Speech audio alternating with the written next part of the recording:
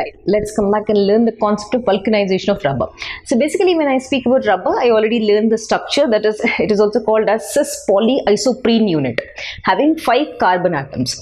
Now, when I have to speak about vulcanization of rubber, why should I do vulcanization? What actually is this? Let's see. So when I said rubber is an elastomer, done. So when I apply a temperature, I also said one more point, whenever temperature is applied, its structure is affected. How is that? This rubber basically is going to become soft when the temperatures are raised.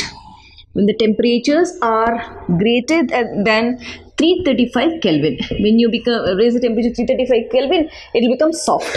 And it is going to turn brittle when the temperatures are less than 283 Kelvin. Both the conditions, both the ranges.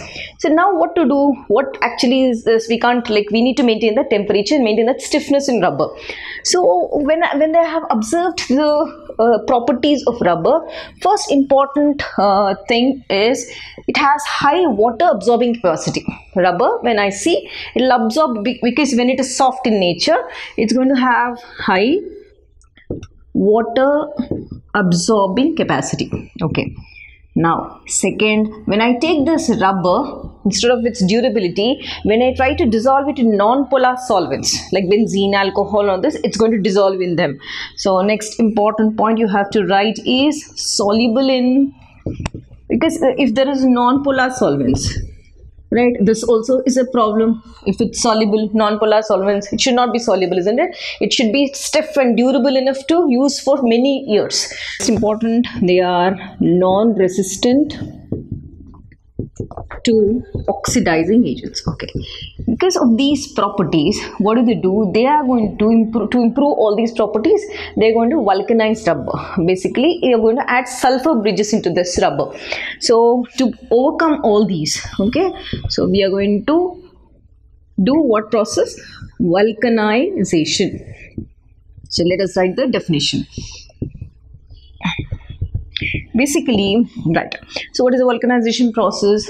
It is a process of increasing the strength of rubber, right? What are we doing? We are trying to modify the rubber structure by adding certain additives. We will add certain accelerators. I'll show you that also.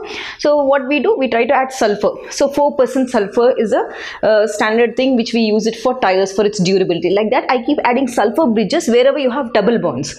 So vulcanization is a process of modifying rubber. Let's write that. It is a process of modifying rubber, right? I have to improve all these qualities, isn't it? Rubber by adding sulfur bridges. Now along with that, I'm also going to add certain additives or accelerators. Sulfur bridges, where are you adding sulfur bridges? Around double bond,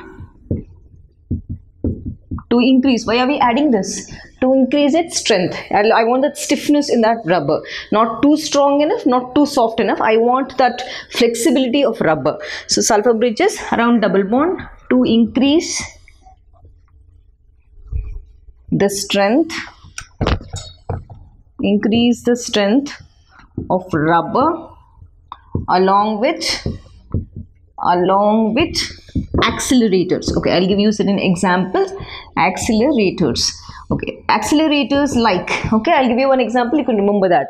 The accelerators are called, or one example is sulfinamides. Sulfinamide is an accelerator which will increase the strength also. The formula for this is, you have sulfur, you have N, you have alkyl group here. When you have alkyl group, one more alkyl group. This is called sulfinamide. So this is the definition. Once again, it is a process of modifying rubber by adding sulfur bridges where around the double bond. Why? To increase the strength of rubber along with certain accelerators like sulfinamide is called vulcanization of rubber. Done. So let us come back and see where are we at bridges, isn't it? So because of this, the stiffness of the strength of the rubber increases. So let us write, because of vulcanization, the stiffness, or if I have to say stiffness, I should not say it, but clearly stiffness, I could say increases the strength of rubber.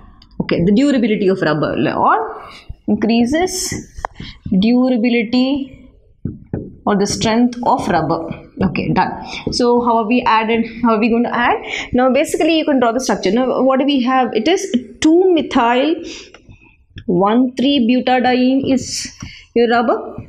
Done.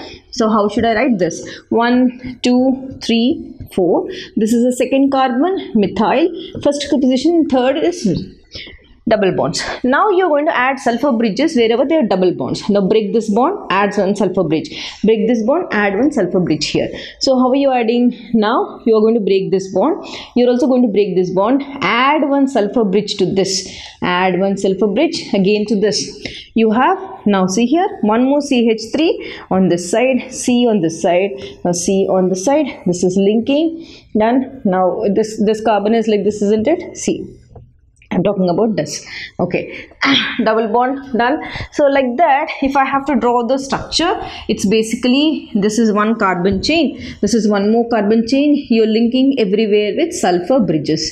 So the sulfur bridges will increase the strength of your rubber. Now what percentage?